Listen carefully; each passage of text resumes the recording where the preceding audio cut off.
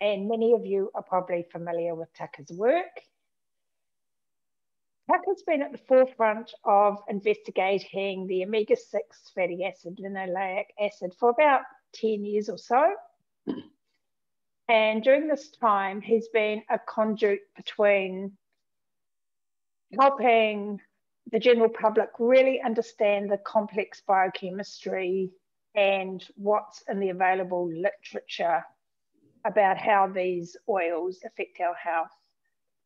And I think Tucker's been really instrumental in growing the understanding and acceptance that it's not just carbohydrates in our diet that contribute to disease, but that omega-6 oils are playing a really important role as well, and maybe the combination of the two.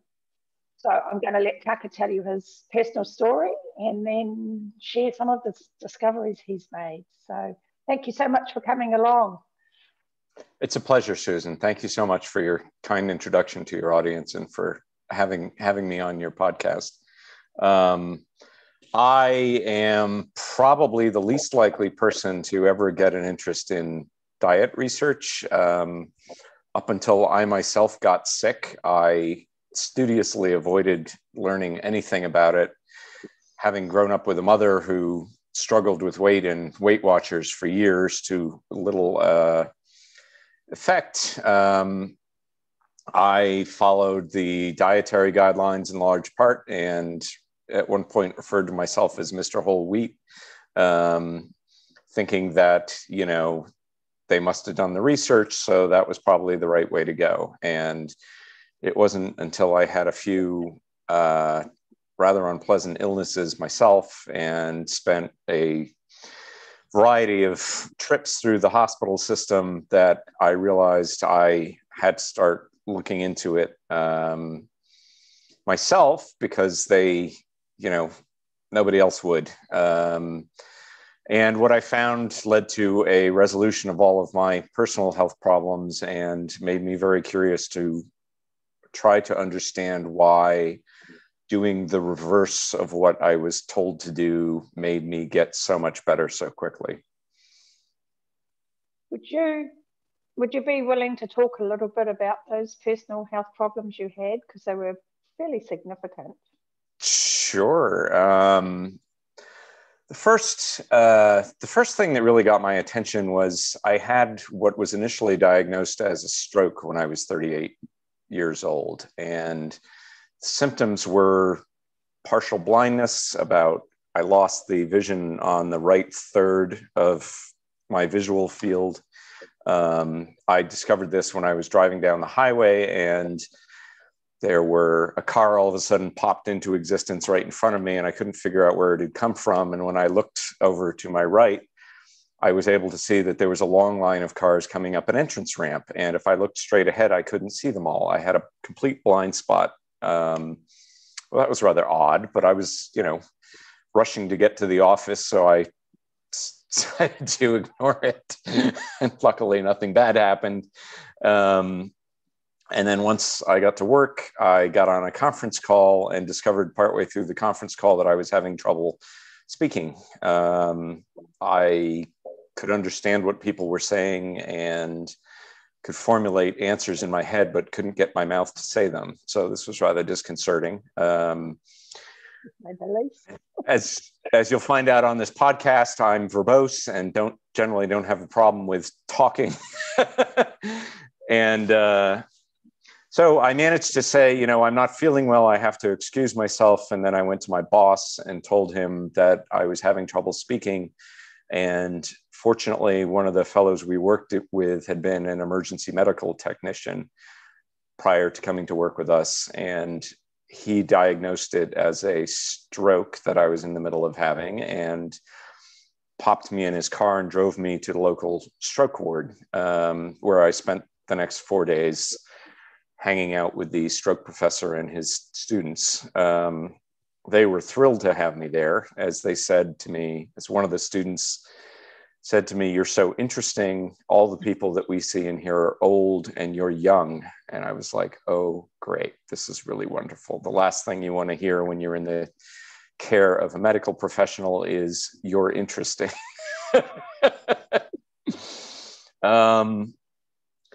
So they ran all the standard stroke tests over the next several months, and everything came back negative, leaving the professor to, he was, a doctor of neurology and also a professor with a specialty in stroke at this teaching hospital. His final diagnosis of me was, wow, that's weird.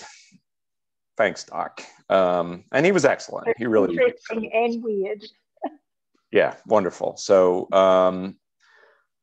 I was able to do enough research while I was trying to understand what was going on to me to get him to change his diagnosis from a stroke to a migraine.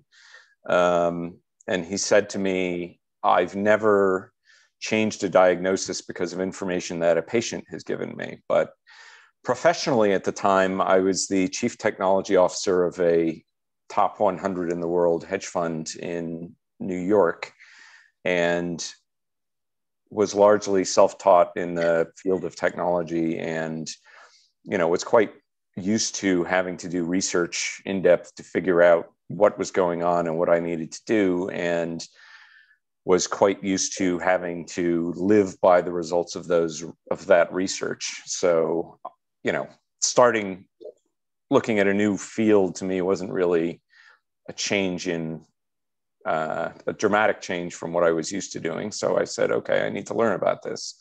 But unfortunately, it took a few more years before I figured out what was going on, although he did change the diagnosis to a migraine after I had another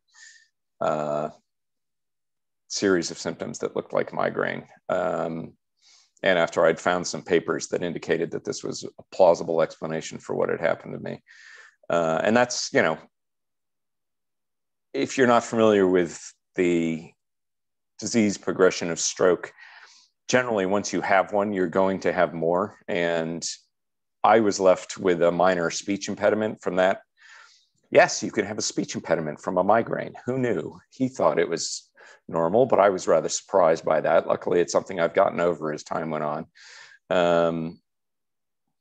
So 2 years later, I came down with acute diverticulitis.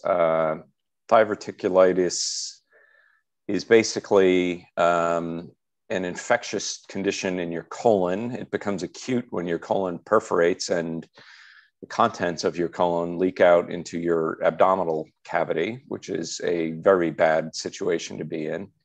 Can be fatal. Obviously, luckily in my condition, it was not. That led to another 4-day journey to a different hospital and a series of discussions with the surgeon there where he told me what my options were, all of which were pretty unpleasant. But luckily, he was also a very talented medical professional and managed to avoid having to cut me open and doing a colon resection on the spot, which would have left me bedbound for probably 6 months or 6 weeks to recover from. So one of the things he told me was, oh, you're not going to be able to eat fatty fried foods anymore. And I looked at him mystified, and I was like, I haven't been able to eat that stuff for 20 years. It makes me nauseous. I was like, I eat, a healthy diet, salads, whole wheat bread. I mean, I'm a healthy guy, doc. And he just kind of shrugged, and which in my experience has been the typical reaction from a medical professional when you tell them something that doesn't correspond with their teaching. I got the same reaction from the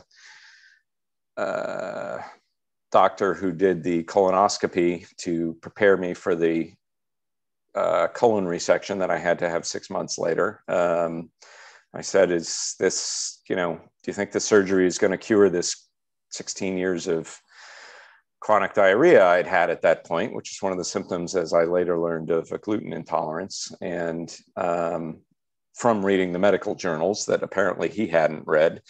And he just shrugged. He didn't know if it would help, but for the diverticulitis, it was thought to be the thing to do. But at any rate, so I had the colon surgery and still had the diverticulitis symptoms, which in my case included pain and cramping and occasionally passing out, which is not a lot of fun. So a couple of years after that, that was 40 years old when I had the acute diverticulitis.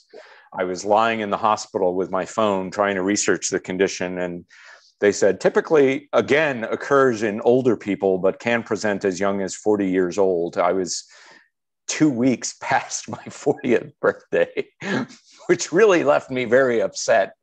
My plan on life had been to be healthy to an old age like my parents and my grandparents. And all of a sudden, here I am, in my late 30s, early 40s, getting all the diseases of old age. This was not the plan. So a couple of years after that, a friend of mine, or an acquaintance and friend of mine, sent me a link to this PhD student's blog, Stefan Guillenet, and I started reading what he had to say. And after, as a skeptic, reading all the studies that he linked to, and after several months decided to apply one of his changes to my own personal diet, which was removing seed oils. And the long-term irritable bowel syndrome, the chronic diarrhea, which had not been resolved by the colon resection, miraculously disappeared in 2 days, which absolutely blew my mind. And I started to lose weight. I started to feel much better. Everybody at work started asking me, what are you doing? Why do you look so much healthier? And I lost my craving for carbohydrates. I was, as a typical person, putting on about a pound a year. So I was 20 pounds overweight by, my early 40s. And I tried doing on a low carb diet before and had failed because I couldn't get over the carbohydrate cravings.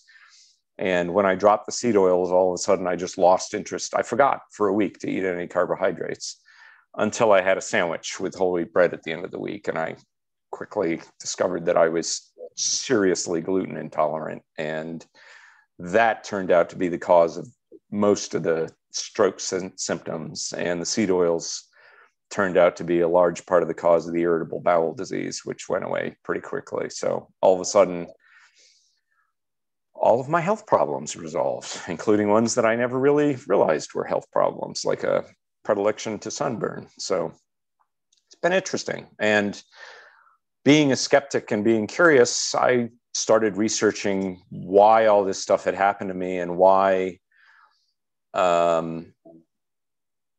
doing the reverse, going on a high-fat, low-carb diet managed to cure all of my illnesses when that's the exact reverse of what we're told to do. I mean, at one point I went to my doctor and I told him that I was doing this, and he expressed his concern. And I said, well, that's great, doc. That's why I'm here. You can do the tests and tell me if I'm killing myself. And shortly before I fired him, because I didn't need him anymore, he told me he thought I'd live to 100 years old, that I was, as healthy as I could be. So that was the short version of my health adventure. Or health misadventures, but it's been fortunate for the rest of us that this happened because, you've made such a huge contribution. So. And that was, I'm 53 now, and so it's been 10 plus years into it. And I'm now engaged to be married to a nurse who Susan just met before we started this call. She's out on a run. And it was quite amusing at one point when we were friends in high school and got back together recently. And she started asking me, what drugs I was on. And I was like, I'm not on any drugs. She's like, you don't take pills? I was like, I haven't taken a pill in 10 years. Why would I need to take a pill? I mean, I don't take pain meds. I don't take, all of which was true until last spring, unfortunately, when I got bit by a tick and had to go on a course of antibiotics to get over what could have been a case of Lyme disease. But so my 10-year streak of no drugs got broke by a tick. C'est la vie. But she was blown away that I could actually be living in America and not need any medication or any medical attention for 10 years. What on earth is wrong with us that we've gotten to the point where that's surprising? I know. I mean, I'm 62. I don't take any drugs, and people are always surprised that you haven't got a list of medications that you're taking. And I'm always surprised that people take so many, you know. What do you need? Oh, yeah. You know? Yeah. So you mentioned seed oil. Well, so we've got the whole gluten wheat thing, which I think is another interesting topic. But you mentioned the seed oils, which is really what I'd love you to get across to everybody today. So could you give us a bit of a basic background into what they are? You know, we're told that omega-6 and omega-3s are essential fatty acids. If you could just give a little bit of a background, where they come from, and sort of what you've found about, you know, how they cause inflammation and are contributing to so many of these health issues that we're having. Sure. One quick note on the wheat thing. I did a lot of research into that initially because I thought,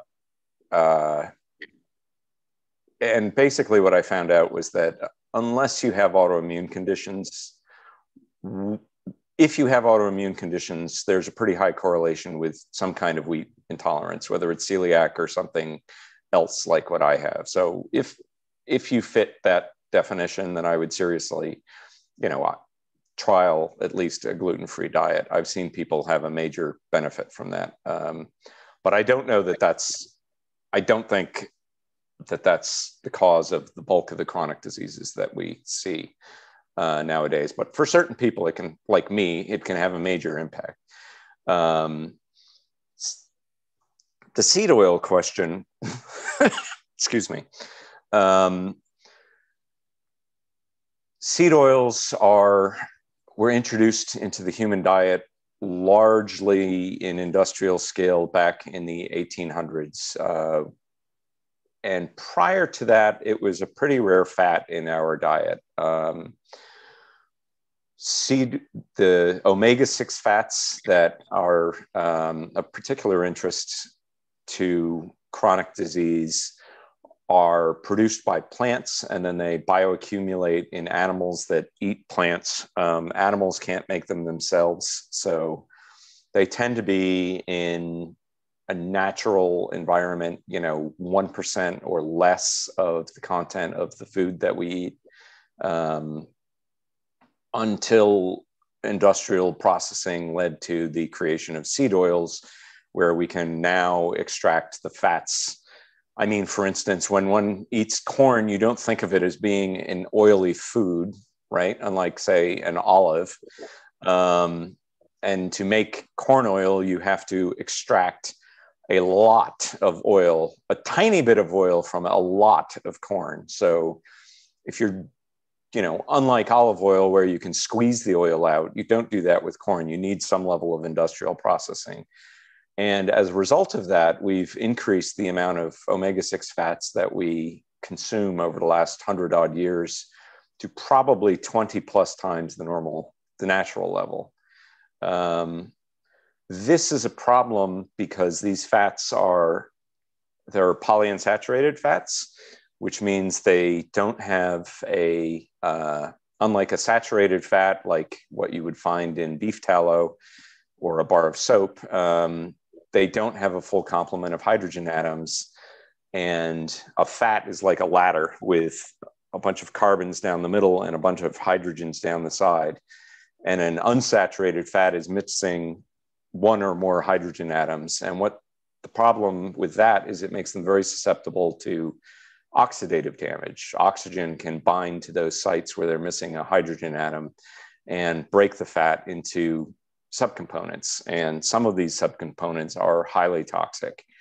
Our bodies are perfectly well adapted to this process in terms of a natural diet. That's why one of the reasons why our body makes antioxidants is to deal with the oxidation of these omega-6 fats. It's such probably the most important antioxidant in our body is called glutathione. And this is such a fundamental part of our life that if you are born with an inability, if you're genetically unable to make glutathione, you won't be born. You'll die as a fetus. So this is something that we're well adapted to handling if we have an appropriate intake of these fats. What seems to be the case now is that we are consuming so much more of it that we exceed the detoxification capacity of our body. And this has caused a variety of different health issues. In my research, most of the chronic diseases, all the chronic diseases, have some component of what they call oxidative stress or lipid peroxidation, which is the process of these omega-6 fats breaking down into toxins in your body and causing, everything from insulin resistance to obesity to heart disease to genetic damage that leads to cancer. We'll move on and talk about that in a bit more detail in a minute, but you mentioned that these fats have only been in our diet for, say, the last 120 years, and in terms of them coming from these processed seed oils that we're eating. And you talked about the quantity. Prior to the introduction of seed oils, what sort of quantities, what sort of percentage of our diets were we looking at? Single-digit percentage. I mean, there's an argument over whether we need the major fat that's of interest to us in seed oils is called linoleic acid, and it was long thought to be an essential fatty acid. And essential in nutrition science means something that your body has to have but can't make itself. So for instance, water is an essential nutrient, right? You have to have water. Your body can't make water, so you must consume it. So some scientists did some research back in the 1930s that led them to think that linoleic acid was essential, which is part of why they say, oh, you need to eat lots of it, because if a little bit's good, a lot must be better, right? Recently, they've thought that maybe it's not essential. And if it is essential, it's essential in such a tiny amount that, I mean, it's important to note that all foods naturally contain some omega-6 fats.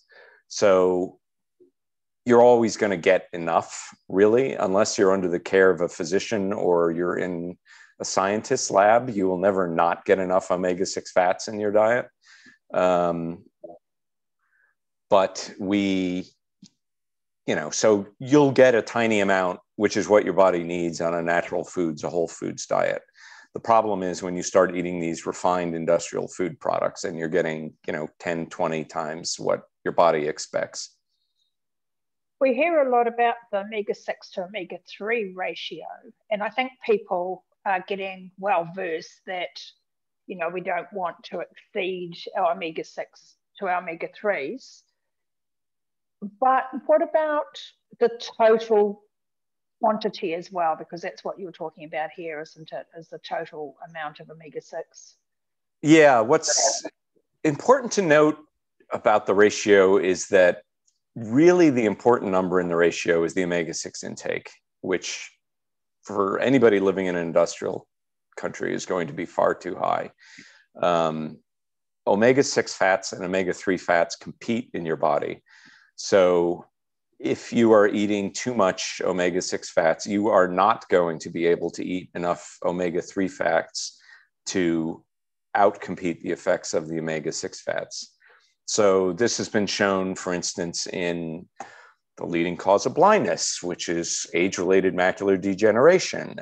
And that's one of the few medical conditions now where they will say explicitly that you need to reduce your omega-6 consumption, because what they found when they tried to, that's a condition that's where the breakdown of these polyunsaturated fats in the retina of your eye causes the retina to break down, and that's what leads to blindness. So the first thing they tried to do was to add omega-3 fats. And what they discovered was that adding omega-3 fats didn't make a difference. But what did make a difference was the people who had low omega-6 fat intake, that they weren't getting this disease at all. So you can't take enough. The ratio really isn't important if you're eating too much omega-6.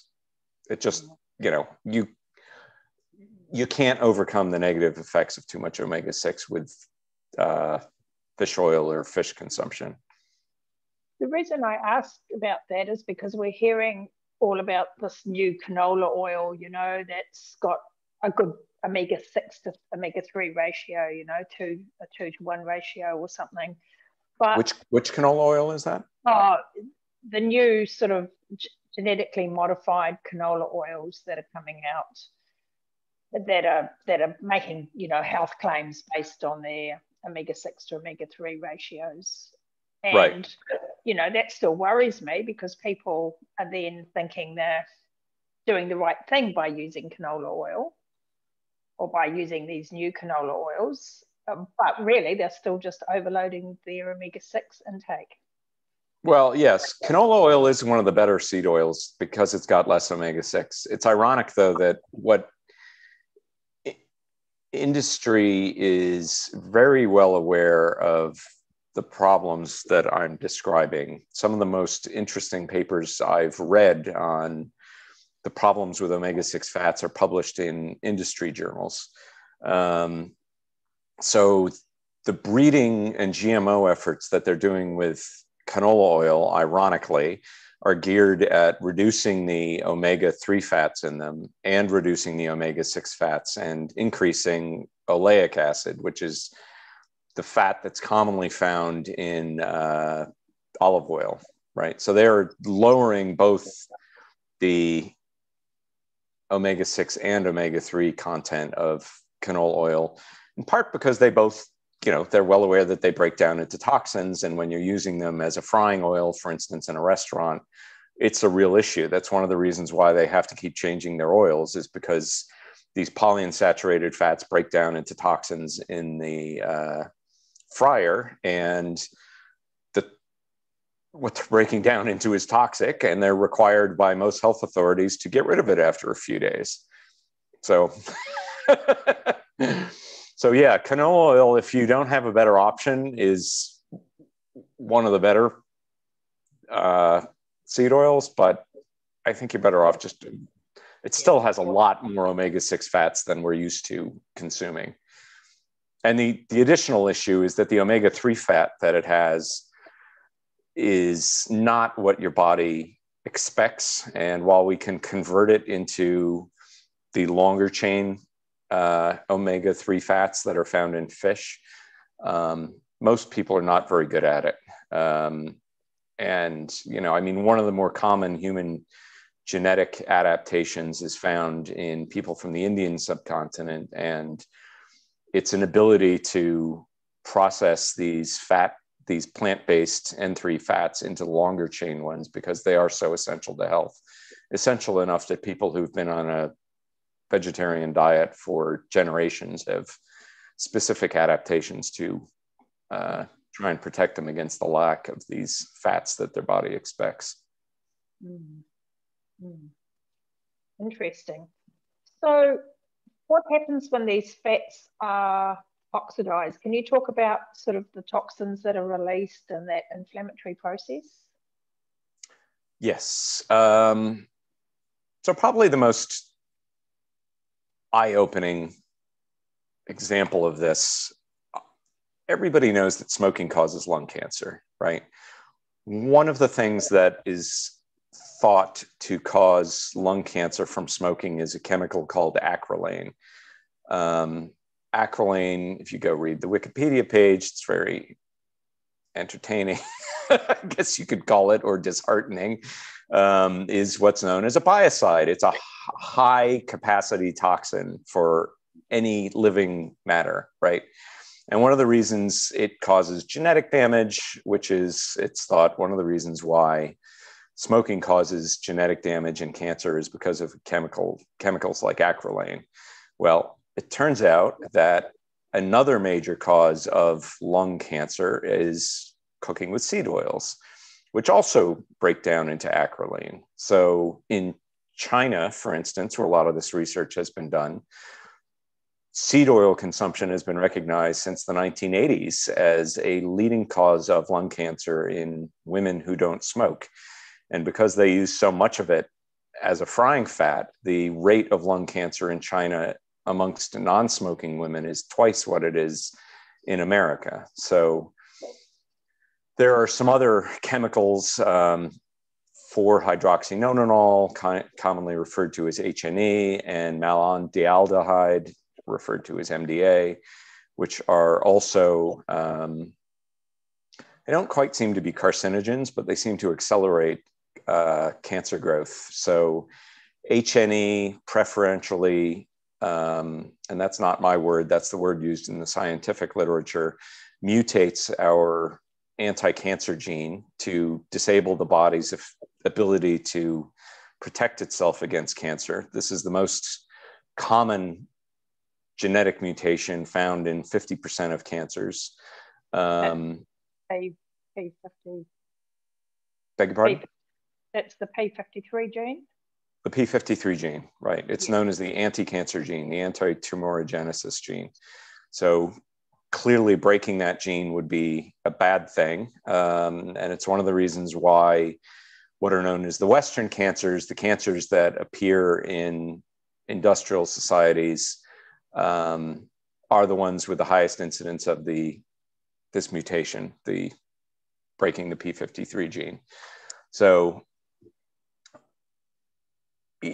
yeah, eating something that turns into cancer promoting chemicals, one would think would be a no-brainer for a bad idea to do. And the fact that, this connection between lung cancer and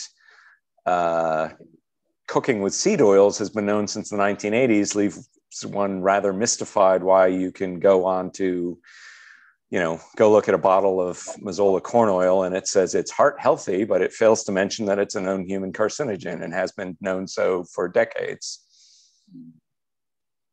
And so the temperature that these oils get to is important, isn't it? And is it correct? Like, can linoleic acid be oxidized at body temperature? Is that correct? Did I read that somewhere? Yes, linoleic acid is oxidized at body temperature. It was initially thought that this was a problem only in cooked fats, but it's since been shown that the omega-6 fats will break down in the body, specifically in the mitochondria where they accumulate as part of mitochondrial function.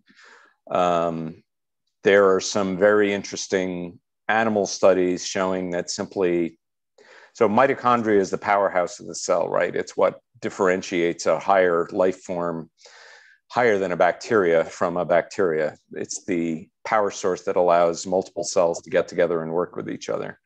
There are animal models showing that simply giving a mouse, say, seed oils as part of its diet will cause mitochondria to break down. And one of the interesting aspects of our chronic diseases is that they all seem to involve some sort of mitochondrial dysfunction, which it's been shown, can be caused simply by the consumption of seed oils. If you really want to make it bad, then you give the mouse hyperglycemia, and that causes, some of the symptoms that we see in end-stage human diseases, like the necrosis that's seen in heart failure and neurological diseases, where these toxins break down at such a high rate in the body that they overwhelm the body's ability to detoxify them and start killing off cells. Sounds pretty frightening, to be honest. Yes. People justifiably are so concerned about quote unquote eating clean and trying to get organic foods and low pesticide residues, while they're at the same time not aware of the fact that they are consuming high amounts of something that breaks down into some incredibly toxic substances in our body, just as the normal course of consumption. What about the accumulation of these fats in our body fat? How is that affecting us? Is that adding to the obesity crisis? And is that adding to the issues that people have in losing weight, even when they're sort of restricting calories or, as you say, eating clean? Yeah, and it does as I mentioned before, these fats are made by animals and they concentrate in, or these fats are made by plants and they concentrate when animals eat them. So as you move higher up the food chain, you're going to eat more and more of these fats if they're at a high level in the diet of the things you're eating, like say industrially raised chicken or pork or salmon. There's a very interesting study looking at farm-raised salmon in Norway where they're fed a soybean meal. And they found that this did cause fat accumulation, obesity, and inflammation in the salmon. And then when they fed the salmon to mice, the mice exhibited the same symptoms. So the effects bioaccumulate up the food chain, which is, interesting in that it's similar to DDT. And one of the reasons that DDT was banned decades ago, because it bioaccumulated up. So there's a great study, I mentioned at the beginning of this discussion, the PhD student whose blog I followed, Stefan Guillenet. Well, he went on to become a scientist and co-wrote a paper looking at the accumulation of N6 fats, omega-6 fats in human adipose tissue over the 20th century. And sure enough, it's gone up steadily as consumption's gone up. Now, this is a problem because these fats break down whenever they're stored. So they will simply break down with time. So if you're trying to store them in your fat cells, they will then break down. And many of the symptoms that we see in obese people, obesity as an inflammatory element where your body is actually attacking the fat cells. And one of the primary reasons why this will happen is these omega-6 fats, when they break down into these toxins, are indistinguishable to your body from a bacterial infection. The signal, what's called a pathogen-associated molecular pattern, is identical. And our bodies actually are genetically programmed to react to these patterns because they're the same patterns that are in bacteria like staph.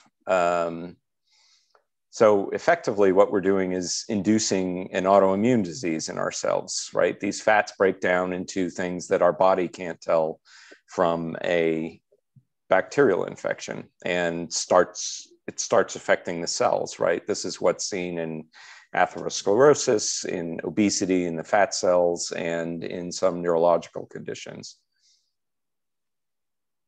And this is contributing to insulin resistance as well? Well, so if you want to induce insulin resistance in a person, there's a scientist, Gerald Shulman at Yale University, who knows exactly how to do this. And he does it by injecting them with soybean oil. Yeah. So it's been shown by him and other researchers that the active ingredient in the soybean oil that is causing the body to become insulin resistant is the linoleic acid. So which sort of explains why, one of the many interesting things in Gary Taubes' book, Good Calories, Bad Calories, which came out a rather frightening amount of years ago now at this point, was that diabetes used to be a very rare disease. And then over the course of the second half of the 19th and the 20th century, it became an incredibly common disease. And we now know that, one of the main symptoms of type 2 diabetes is insulin resistance. And we now know that in an animal model or in a human model, you can induce insulin resistance by injecting omega-6 fats. And then we have a diet high in omega-6 fats with these processed foods. They've all got, wheat, sugar, omega-6 fats combination, really. Yes, I've heard them called the three horsemen of the apocalypse, the perfect form of which is the donut.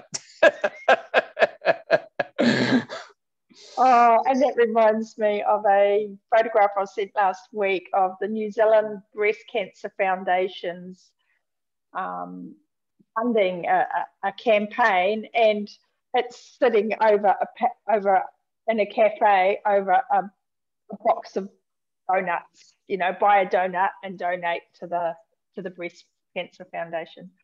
Yeah, it's unbelievable. It just blows your mind. I mean, donuts are delicious, don't get me wrong. And I would like to see somebody try and create a healthy donut. The first step in which would be not to fry them in vegetable oils. And I mean, this is, when you read the industry literature, a major research topic in industry for the last couple of decades has been how to reduce the toxins that are produced in fryer fats. And it's all involved in breeding and genetic modification of these plants to lower the omega-6 linoleic acid content in the seed oils. So this is, I mean, it's not well known, but it's not controversial. One of my favorite studies, and the connections between these fats and obesity in the human models, it's a little more difficult to tell. There haven't been a lot of great studies done to try and tease this out, but in the animal models, it's just unquestionable that they cause obesity. I mean, my favorite article that I came across in an industry bioengineering journal was titled, "Genetically modified Plenish soybean oil is less obesogenic than regular soybean oil." Less obesogenic? That's their selling point. It's less obesogenic. Interestingly, in that experiment, they used coconut oil as the non-obesogenic control. Coconut oil, which has been called by a Harvard University epidemiology researcher as quote unquote pure poison. So how you rationalize, I mean, the biggest health problem we have in the world is obesity and diabetes, and coconut oil apparently doesn't cause it. So why would you call that pure poison when soybean oil, which does cause it, is marketed to all of us as being the healthy alternative? It's mad. Well, I've got my first real introduction to fats was Mary Ng's book, Know Your Fats. Mary Enig, yes, who worked with the Weston Price Foundation for a long time. And I mean, this book was published in 2000, and she's already talking like back in the 1980s, 1995, so many studies and research showing that saturated fat is not the issue. It is these omega-6 and these polyunsaturated fats in excess, I mean, we've known this stuff for such a long time. Oh, well, it's been known, but it is unfortunately, there's unfortunately a major contradiction between what we're told to eat through the dietary guidelines and what the research shows we ought to be eating. Along with Mary Enig, there was a fellow, Fred Kummerow, who she, I believe, worked with, and he was the one who finally convinced everybody to get off trans fats. And he lived to a ripe old age, God bless him. And when he was 100 years old, the World Nutrition Journal published My Diet, written by him. And they noted that they had never before published dietary advice, but he was so well regarded in the nutrition research world that they thought it would be interesting to hear what he had eaten on his way to 100 years old. And I'm interested in it too. So sorry, I called this up. I didn't plan on getting into this, but one of the first things that he tells you not to do is eat lots of omega-6 fats. He says, quote, "Average consumption of fats in the US has increased sixfold since 1912. Polyunsaturated fats are easily oxidized. Oxidation can also occur in fats that have been overheated. The overuse of these fats causes the formation of toxins, which adhere to the food being cooked." So this suggests that increasing polyunsaturated fats in the diet will not prevent coronary heart disease, but may have that opposite effect, which is, of course, what the research shows us. You know, he managed to win the battle on trans fats, God bless him. There's, amusingly enough, actually only one study comparing the health effects of trans fats to omega-6 fats in an animal model that was done a few years ago. And the trans fats were the healthier alternative. Which is interesting, isn't it? Yes, given that, you know, that's what we're told to eat now. You were talking about Harvard, you know, we've got Walter Willett there, you know, really pushing this plant-based diet, and, you know, if we could get Belinda Fette onto, you know, onto that subject. But in this book of Mary's, she's got lots of statements from Walter talking about saturated fat intake, and there's no relation between saturated fat intake and the risk of coronary heart disease. And these are all quotes, you know, well, as early is that Walter Willett you're quoting? Yeah. And these are as early as, you know, 1995. And yet, you know, he's the one out there really pushing us not to eat animal foods, and, you know, just really concentrate on a plant-based diet. So it's rather intriguing, I think. Yeah, I mean, you know, you can certainly, you know, the Jains in India have been eating a vegetarian diet for thousands of years. It certainly can be a healthy pattern. I shared an office with a Jain long ago for 2.5 years, and from him, I learned more than from anybody else about the health issues with a vegetarian diet. They are very well aware of it. And one of the things that they know they have to do is eat dairy fat, right? And given their, you know, it's motivated by a desire, ahimsa is the word for it in Hindu, not to harm. So dairy doesn't harm the cow, so that's an acceptable food. You know, the Jains discovered or deduced microorganism thousands of years before we in the West did, because they figured that something must be causing milk to change, you know, from milk to yogurt. So yeah, it's, you know, it's a reasonable thing for them to do given their beliefs. But what's not reasonable is trying to force the change in a population without understanding what the effects are going to be, which is what they've done in the United States. So if you're, you know, up until recently, an Indian vegetarian would know that he had to consume full fat dairy to be healthy. And now they're being told by research largely motivated out of the United States that they should switch over to these seed oils, and coincidentally, they're experiencing this explosion in diabetes and obesity. Now, there is an Indian researcher named Malhotra, different from the Asim Malhotra you may have heard of. He published back in the 1960s. And one of the first things that he noted was that, but Indians who eat lots of full-fat dairy fat have a much lower rate of cardiovascular disease than Indians who eat a high-carb seed oil diet, who are 7 to 15 times more likely to get cardiovascular disease. So, you know, it's a bit of a mystery.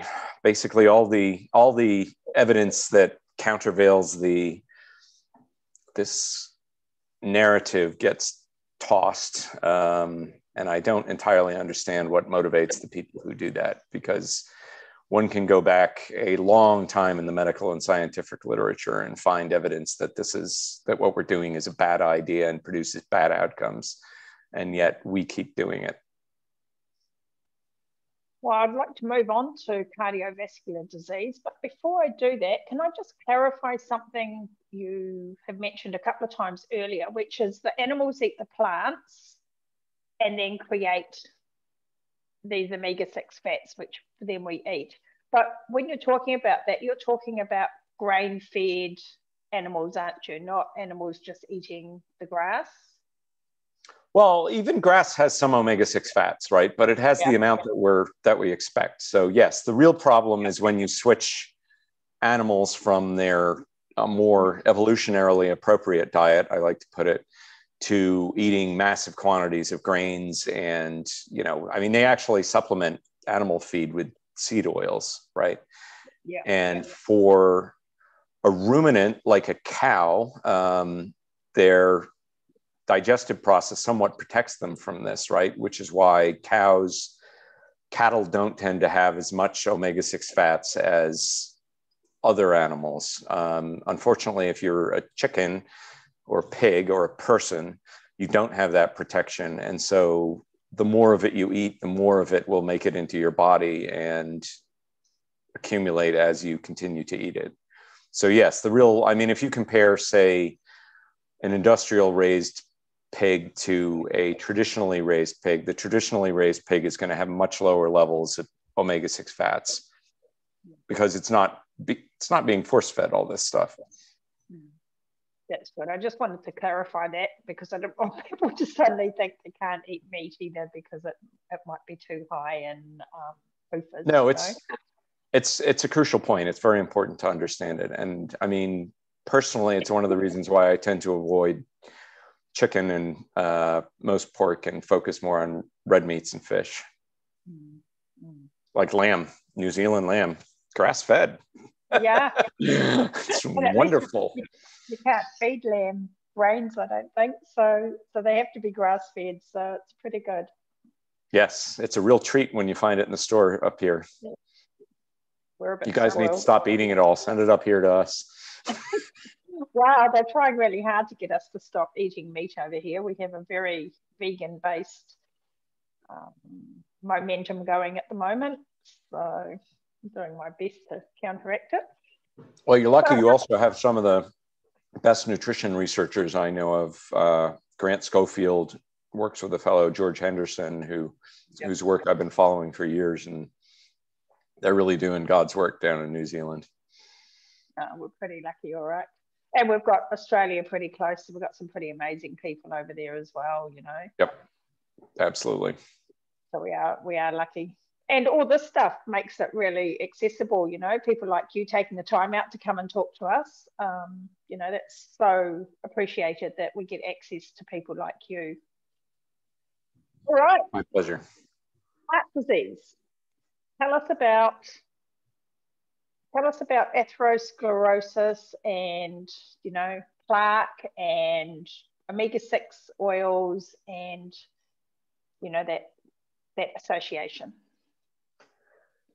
Yeah, so heart disease. So we've all heard that LDL causes heart disease. And we're all told that we should pursue courses of action that will lower our LDL. Back in the 1980s, a couple of scientists, doctors named Brown and Goldstein won the Nobel Prize for discovering the LDL receptor. And it was thought that this was one of the first steps in atherosclerosis is the formation of what's called foam cells. Foam cells are white blood cells that have hoovered up lots of fat and they become bloated, and I guess they look like foamy under a microscope. So they got that name. So after getting their Nobel Prize, one of the first things that Brown and Goldstein decided to do was demonstrate that LDL caused white blood cells to turn into foam cells. And that would demonstrate the beginning of the progression through atherosclerosis, leading to, full-on heart disease. The only problem is it didn't work. LDL does not cause white blood cells to turn into foam cells. And another couple of scientist doctors, Steinberg and Whitstone, figured out, now Brown and Goldstein noted that only what they called modified LDL caused white blood cells to turn into foam cells. Now, along came Steinberg and Whitstone, and they narrowed it down to an oxidized fat that caused the change in LDL from normal LDL that does not induce atherosclerosis to the quote unquote modified LDL. And sure enough, it was our old friend, the omega-6 fats and seed oils. They went on to do experiments in rabbits, feeding them either, I forget which seed oil they used, or olive oil. And they discovered that only the seed oil fed rabbits were susceptible to having their LDL oxidized. And then they did the same experiment in humans and discovered the same thing, which has been reproduced at least 5 or 6 times, that the more seed oils you take, the more susceptible to oxidation your LDL becomes. Other scientists have figured out that what's actually seems to be happening here is that the seed oils that we eat are oxidized on their journey through our intestine into our bloodstream, and that's the source of the oxidized fats that induce atherosclerosis in our bodies. So now this is basic cardiology. I will be shocked if you can find a cardiologist, nevertheless, who is aware of this. Steinberg went on to try to treat this problem by convincing Merck to market the first statin. So the rationale behind a statin is to lower the amount of LDL in your blood so that it is less susceptible to so that the omega-6 fats in it is less susceptible to oxidation, because that's the recognized step that has to happen to initiate atherosclerotic heart disease. Which is why they turn that around and say, oh, you should eat more of this stuff that we have already demonstrated is bad for you, is a mystery. I'm sure many of your listeners have heard of a fellow named Ancel Keys. Ancel Keys was a leading proponent of the idea that saturated fat caused heart disease. And his solution was to promote vegetable oil or olive oil, which is a much better way to go.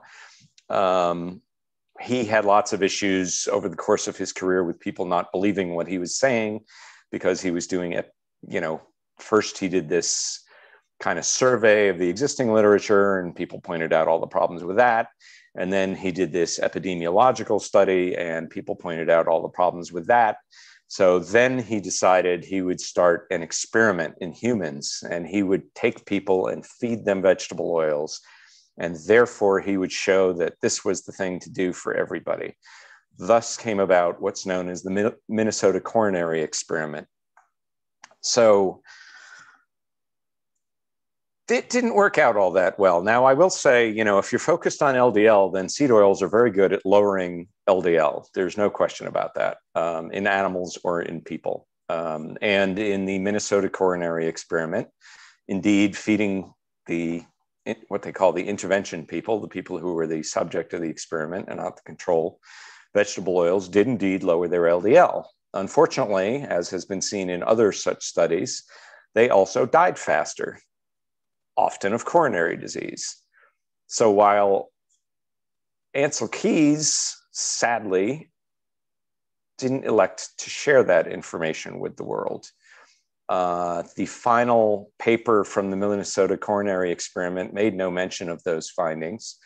And it wasn't until a few years ago that a National Institutes of Health researcher, Christopher Ramsden, contacted the son of one of the co-principal investigators and was able to unearth what the research actually said. And lo and behold, the people who were fed more seed oils had worse outcomes. So that is, I think, the second study that showed that seed oils were bad for you, where the results were suppressed. The other was the Sydney Diet Heart Study, and the same NIH researcher also found the real results of that study and has published all of this stuff since then. So there's, a long history in the published medical literature showing that consuming seed oils is bad for your cardiovascular disease. Now, it's interesting that people publish studies, epidemiologists publish studies that show that if you have more of these fats in your blood that you're going to be healthier, right? So there was a group down in Australia, the paper was Hodge et al. From 2007, as I recall. And what they looked at was people with type 2 diabetes. And similar to these epidemiological studies, they found that people who had type 2 diabetes and incidentally were obese had less of these fats in their body, right, in their blood. That's very interesting. But they ate more of them, which suggests that, as has been seen in a number of disease processes, right, the linoleic acid itself isn't harmful, but when it breaks down into things, that's what causes the damage in your body. So in these Australian diabetics, they ate more seed oils, but they had less of it in their bloodstream, yet they were more diabetic and more obese. So, of course, we all know the connection between diabetes and heart disease. It's one of the leading risk factors, as of course is insulin resistance, which we also know now is induced. If you want to induce it, you inject someone with seed oils. So you wind up with this rather interesting path of evidence in the medical literature that points in one direction, while the medical authorities like the American Heart Association make up research, essentially, which is what they've done to point us in the other direction and ignore the research that doesn't correspond with their story. Why they do that, I can't begin to fathom. We're the same here. Last year, our Heart Foundation published a paper about further encouraging the use of seed oils in the diet, restrict meat, restrict saturated fats. They had 37 studies in their reference list, 6 of them related to the consumption of meat or fat in the diet. None of those 6 showed any correlation whatsoever. In fact, some of them said, there was no correlation, but the rest of the research was all about climate change and all sorts of other touchy-feely things, but nothing actually to do with heart health and mortality. And then they say, oh, well, we've got to consider more than just health. We've got to consider animals and the climate. And so therefore we'll make these recommendations. Yeah, I don't know. I live in Idaho now, and Idaho is world famous for its potatoes. Much to my surprise, it's also a major beef and dairy state. And I'm a big fan of camping and being in the outdoors. And most of the time when I'm out having my adventures, I'm on land shared with cattle, because cattle will go out and eat land that can't be used for anything else. But what's really interesting is I go into cattle country and I can see lots of wildlife and birds and all sorts of plants. And, to anybody who follows my Instagram feed, I take all these pictures of these beautiful wildflowers. Lots of it, as a matter of fact, are toxic to cows, which is why they're still there. But then I go by a potato field and it looks like the surface of the moon at this time of year, because they haven't planted the potatoes. So the first thing they go through is they kill every living thing on that piece of land. How you can argue that that is, step one of that process is wiping out the environment. That's step one, as opposed to the cows who go out and, live with all the other critters. I recently saw some pronghorn antelopes running around in the neighborhood of some cows that were up on this tableland where I was going to camp. Yeah, that's another mystery to me, because it's clear that plant-based agriculture is, I grew up in the United States listening to all the concerns about how much soil we were losing because of our plant-based agriculture.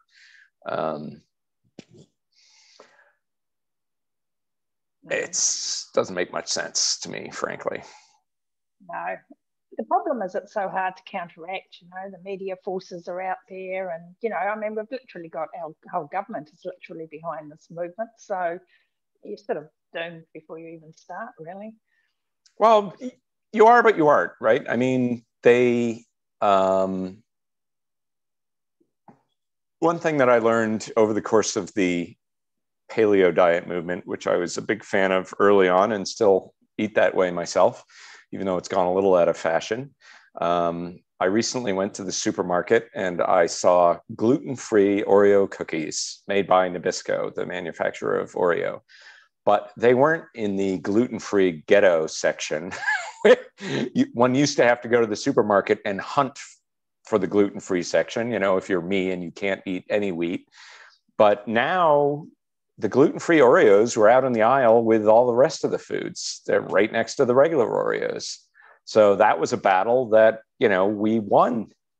The people spoke and they said, we want this alternative. And the manufacturers, regardless of what the government says, have turned around and provided it. And, you know, there are now, you can find, you know, there's a company in Connecticut where I used to live called Lesser Evil that makes coconut oil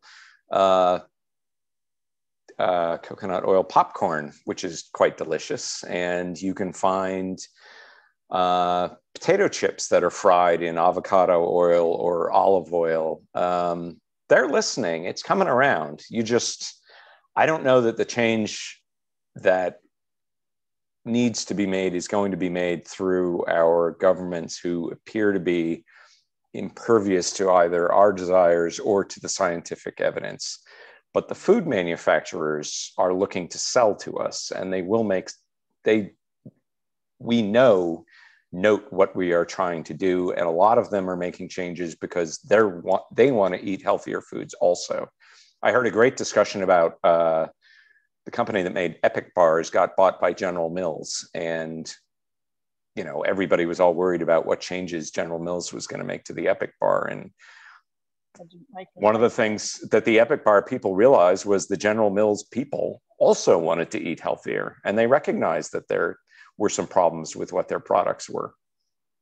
Well, I do think a lot of where we're at now has been a result of that misinformation right through from the 70s, 80s, 90s. And the food manufacturers have only responded to the saturated fat is bad, it'll cause heart disease, take it out, replace things with sugar.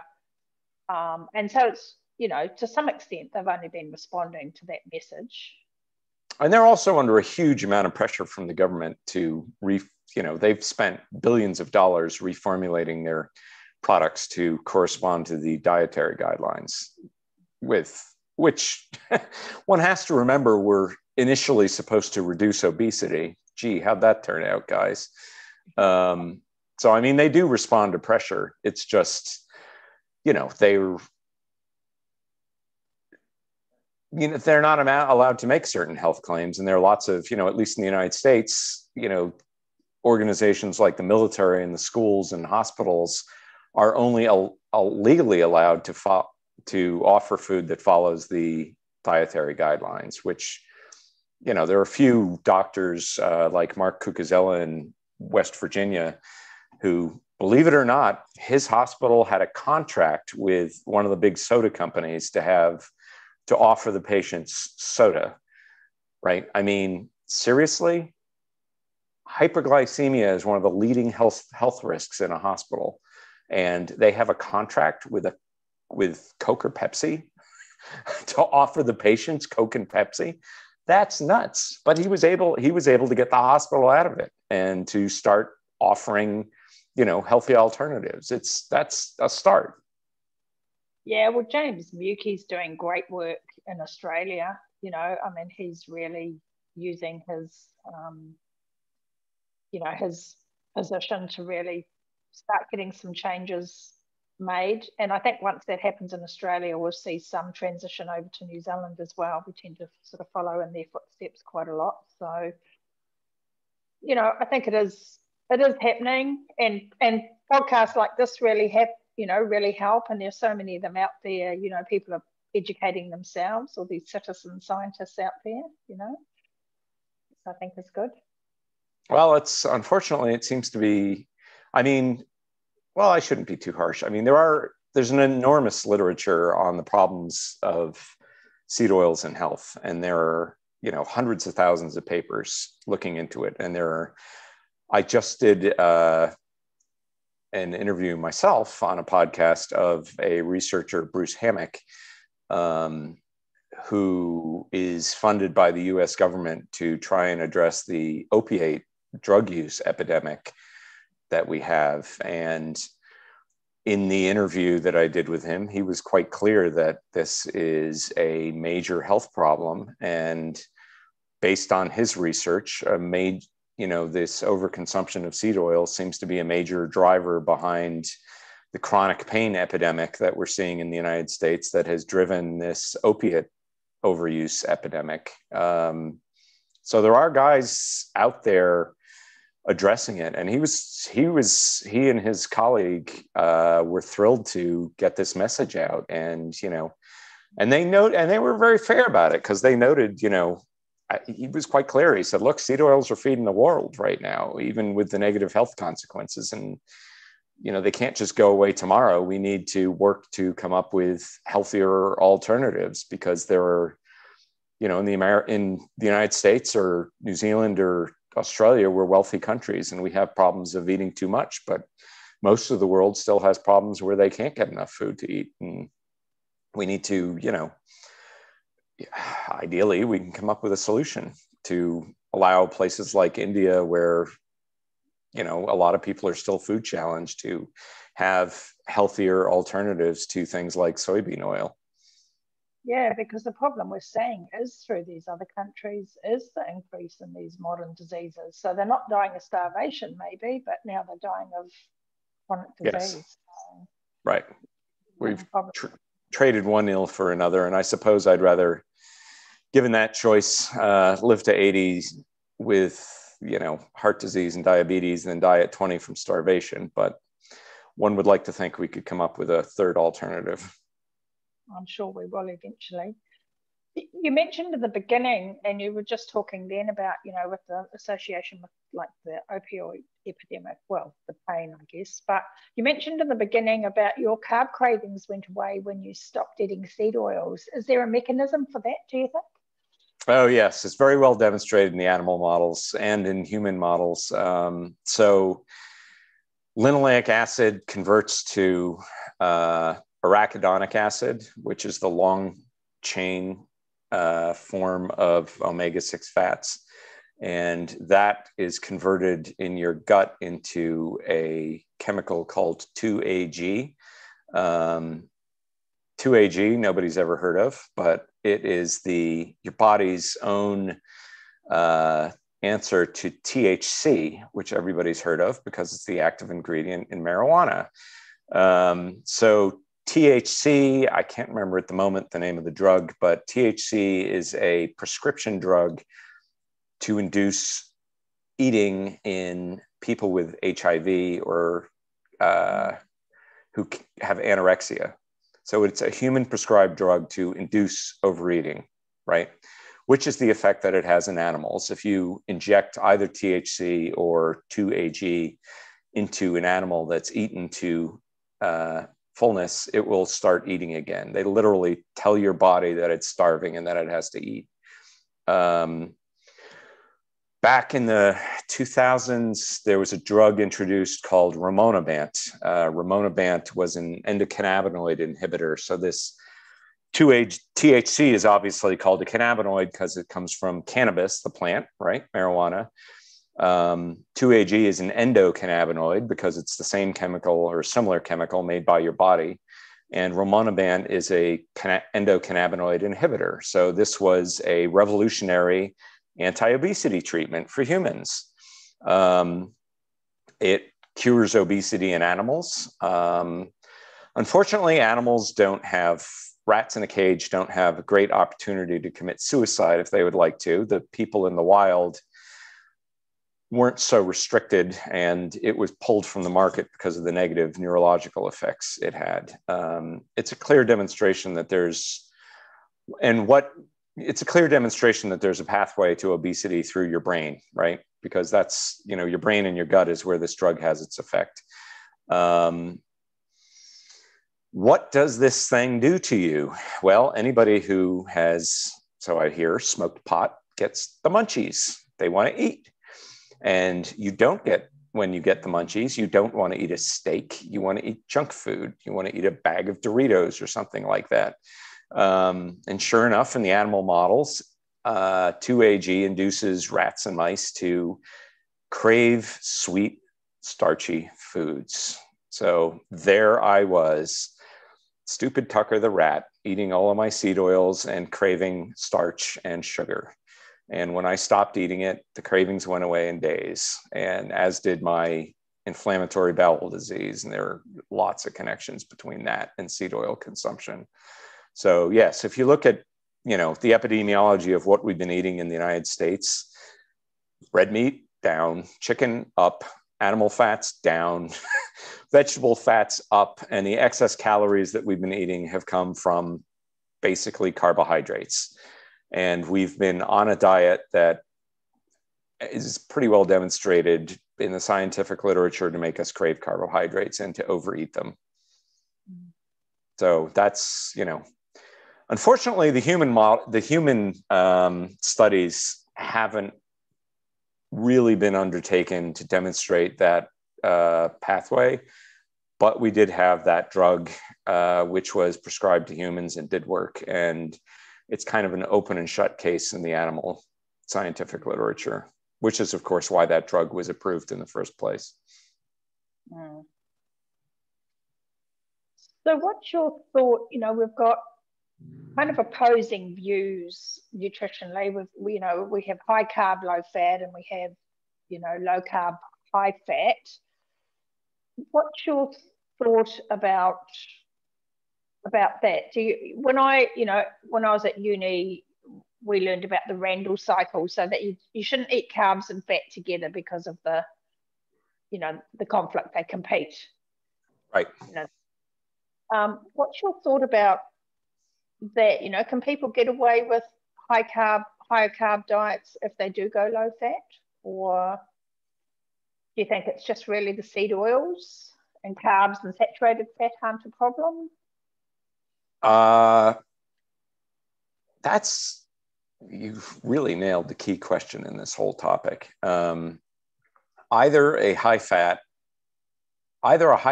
or a low carb diet can be a healthy diet. We have population models, including the Japanese, who were eating 84% carbohydrates and were lean and healthy. Their health declined after the end of World War II, when obviously Japan was conquered by the American army, and we decided to try and make the Japanese more healthy by convincing them that they should eat seed oils.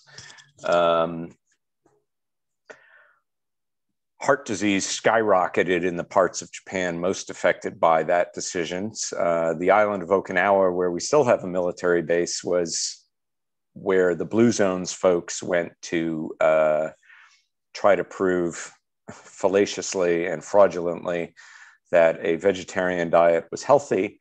They were the longest lived population in Japan after the introduction of the American junk food diet. The first junk food restaurant, the first McDonald's was opened in Okinawa 9 years before Tokyo, because the American soldiers living there wanted to eat American food. Turns out the amazing thing about American food is everybody loves it. And the Okinawans started eating it and had a massive increase in obesity and diabetes and cancer and heart disease. And they suffered an epidemic of parents burying their children because of this dietary change.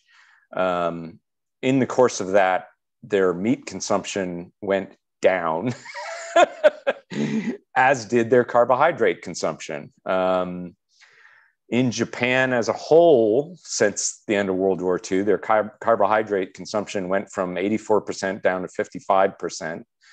Their seed oil consumption went way up. Their diabetes rate went up tenfold. So yeah, you can, I really do think it is the seed oils. I will say that there's clear evidence in the animal models that a seed oil diet that is high in carbohydrates is far more harmful than a high N6 diet that's low in carbohydrates, right? So if you are diabetic and you want to reverse your diabetes and the associated diseases with it, then the most effective thing you can do is lower your carbohydrate consumption because you are intolerant to processing it, and also to lower your omega-6 fat consumption because that's what's causing your problem, right? So while it remains to be seen in longer term, ideally, if one went on a low omega-6 fat diet, you would be able to consume carbohydrates and still be healthy, or still be healthier. I mean, there are definite problems with a high carbohydrate consumption, not the least of which is cavities. Mm. To anybody who says to me that, carbohydrates and sugar are healthy foods, all I can say is any food that rots your face, which is what's happening when you're getting cavities, can't be called healthy. And it may be your best alternative given the diet that's on offer where you live. And I understand that, but let's be honest about it. And then I guess there's a difference between, starches with fiber and maybe, a minimal amount of fruit and vegetables compared with, all these sort of wheat-based, grain-based products as well.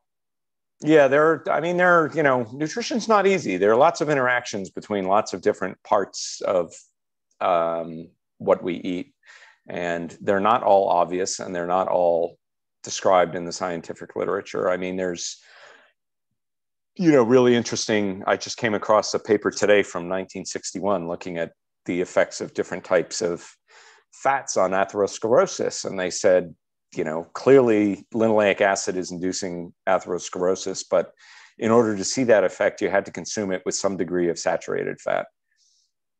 That's interesting, right? I mean, that would explain why the American diet is so uniquely bad. It explains why, for instance, Asian Indians don't get obese the same way that Americans do, but they sure do when they move to the United States and start eating an American diet. So, it may be that's what's protecting them is a lower saturated fat diet in the context of a high seed oil diet. But it certainly doesn't protect them against diabetes and heart disease. I guess there'll be a whole lot of other mechanisms to tease out on that. We're really just learning about this stuff, aren't we? Nothing is definitive. I think none of us can really go out there and say we know the answer. We can just sort of keep trying to keep an open mind and follow the evidence. Well, but in my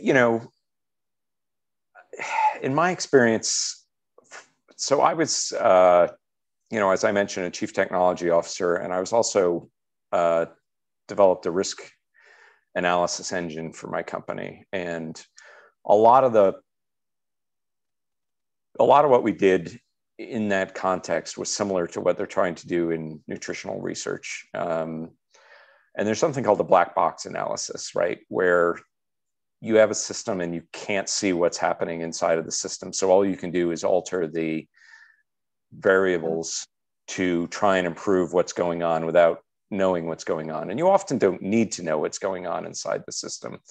And the first thing that we would always do when we had a problem with one of our systems was try and figure out if one of the inputs had changed, and then revert back to the known good input.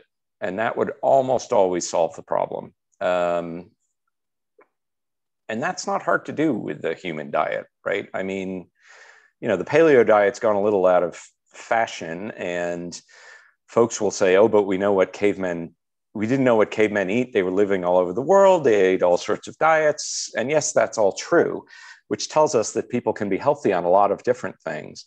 But we do know without a doubt what they weren't eating, right? They weren't eating seed oils. They weren't eating industrially processed refined grains. They weren't eating refined sugars. And those three things, they weren't eating lots of refined wheat. And those things, if you take them out of a human diet, people get better. no matter where they are. I mean, that's been shown in Australian Aborigines. It's been shown in Eskimo populations, and it's been shown in, Germans experimentally.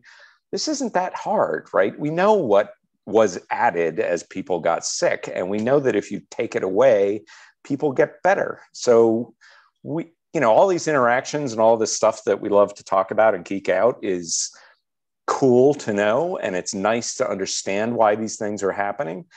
But I don't think we need to know them to fix what's happening to us.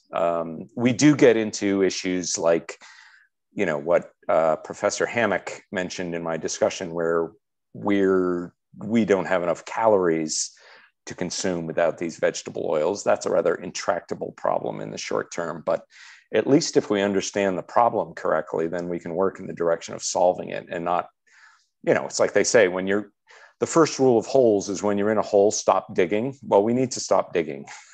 We need to stop going down this same path that has gotten us all overweight and sick and diabetic. And I think what, you were just talking then, about the Aborigines being able to reverse, heart disease, diabetes, obesity. And, that brings me to Weston A. Price's trip when he was in New Zealand and, did comparisons between between Maori who are eating a more, a more Western diet and those who are eating a traditional diet. And, the dramatic difference in how short change in height, facial features, teeth, and we've got a real health crisis here, which I think if we could perhaps get that message out a bit better would really help solve that. Yeah, well, I've looked at documents recommending that Inuit in Canada, Eskimos in Canada, who have been nearly wiped out by adopting a modern American diet. And the nutrition advice for them is to eat more fruits and vegetables. Well, they weren't eating any fruits and vegetables before we got there because they don't have them except for, the occasional handful of blueberries they might find in the summer. So clearly their good health shouldn't be dependent on eating some vegetables, right? Why don't they go back to what they were eating before? This is back to what I was saying, just go back to the known good intakes. And the known good intakes can be, a high carb diet in Japan, which has its own issues, no doubt, or a super high fat diet if you're an Eskimo, which also has some health issues. But, they were way healthier doing that than they are today in either group. Good point. So the kids in New Zealand are a real concern to me. The obesity is exploding. The diabetes, type 2 diabetes is exploding.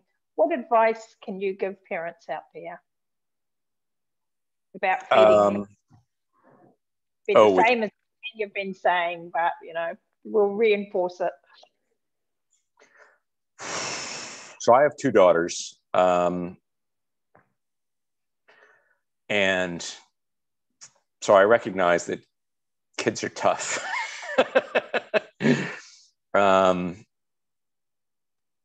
Get the junk food out of your house. That's the first thing to do. I have one daughter who's quite fit and incidentally lives in Japan, and the other daughter who's a bit overweight and still lives in the United States.